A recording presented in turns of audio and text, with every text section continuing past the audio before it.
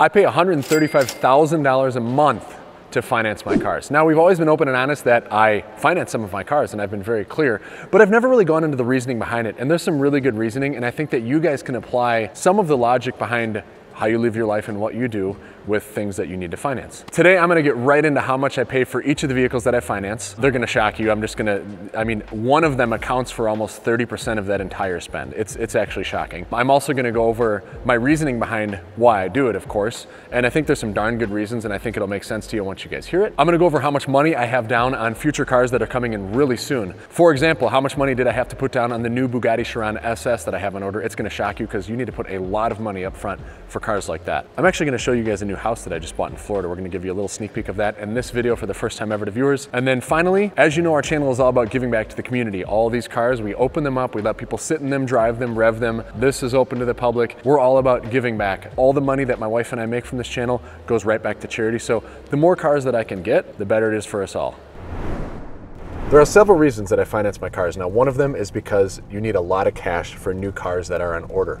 So currently I have, 6 or 7 cars on order, and I have a lot of cash that I needed to put forward to those cars. You can't just go finance a brand new car to be built. You have to put lots of money down very early in the process, sometimes years ahead of time. Let's go over those amounts right now. First one that I have on order is the Bugatti Chiron SS. I've had that one on order for almost a year and a half, and I had to put $1.75 million out of pocket down on that car. I'm expecting that one in just a few months. The second one that I have on order is the Rimac Nevera, and that one comes in like a month or two. We've got a lot of really cool cars coming in just a few months, like a lot. It's gonna be crazy content coming up. The Rimac Nevera, I have $1.125 million down on that car. And then we've got 2 Koenigsegg's coming in. We have the Gemera and the Jesko. Now the Gemera is so far out that I only had to put a little bit of money down on that one, and that one was 200,000 bucks. A modest 200 grand, he says. Now the Koenigsegg Jesko I have had on order for, gosh, it feels like 2 years now. And that one I had to put down a whopping $1.8 million in cold hard cash, uninterest earning cash right now. I do want to point out that's one of the cars I am most, if not the car I am most excited to have come into the collection. I've got the Tesla Cybertruck and the Tesla Roadster on order. The Roadster was $50,000, the Cybertruck was 100 bucks, so we'll just call that 50,000 bucks. I also have the Pagani Utopia on order, and that one is a $360,000 deposit that I had to put down for that, and that one's gonna be several years out. And then finally, the newly announced Hennessy Venom F5 Revolution. This is a over $3 million car that I have to put down a little over $1 million on at this point to get that thing producing, and we'll have that right about a year from now. Super hyped for that car too.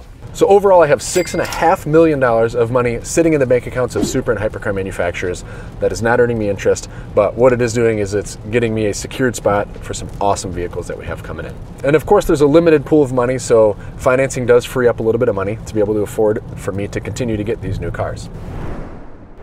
Check out my new Rolls Royce, just kidding. One of the biggest reasons that I actually finance my fleet is because I can utilize the money way better by investing it in other businesses and properties. So when the interest rate was sub 5%, 4.9 and lower, I was really taking advantage of a lot of that borrowed money, because why go spend $1 million or $2 million on a car when I could finance it at such a low rate and then use that $1 or $2 million to go invest it in other places? And that's exactly what I did. I bought a whole bunch of properties, and I was yielding a lot more return on that money than the 3 to 5 or 2 to 5% that I was paying to finance some of my vehicles.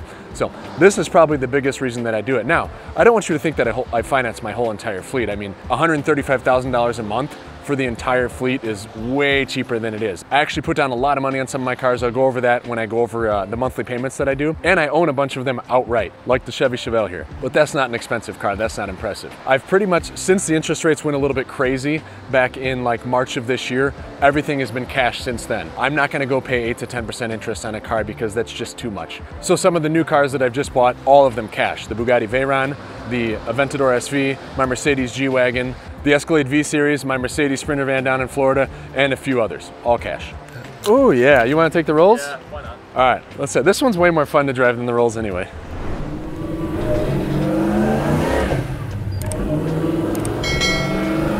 Just to be candid and honest, I've now built enough wealth where I can not have to worry about having all these side investments, because investments require a lot of work and they're mentally stressing and just a lot of hours of my time.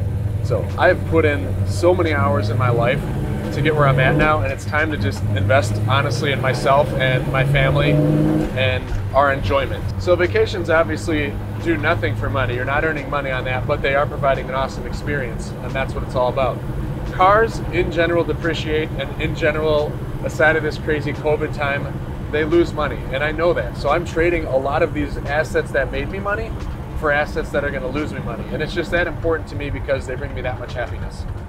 And when it comes to real estate, the only thing I'm really investing in at this point are homes for my personal self, where I can go, invite people, invite family to go experience and enjoy. And this is where I get to show you the brand new Florida house that we just threw under contract and that we're so pumped. I'm not a big water guy, but I think I'm gonna become a huge lake and water enthusiast as we move into this house and get ourselves a boat and go enjoy some time in nice sunny Florida. Still sticking in Illinois for the time being, but maybe a permanent residency in Florida is in the future. Who knows? And now for the bread and butter, what I pay each month for each car. And I do want to remind you that I did put down a lot of money on a lot of these vehicles because that was what was required to get a reasonable rate. Sometimes if you put down very little to no money, the rate is bad. So I always kept that mindset of if it's under 5%, I was going to go ahead and finance it and then utilize the money elsewhere. Here we go. Porsche 918.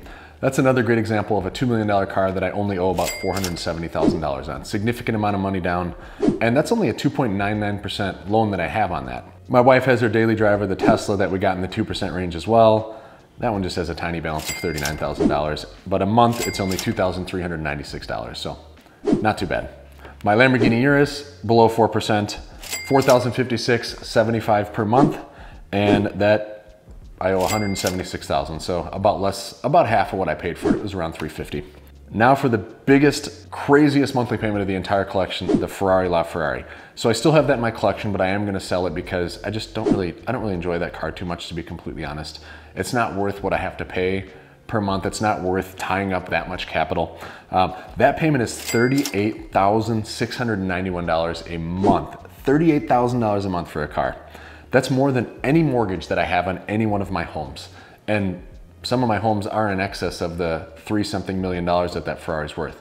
And part of that's because you can typically get lower rates on homes and you can amortize a home over 30 years versus these cars that I have 3, 5, or 7-year loans done on.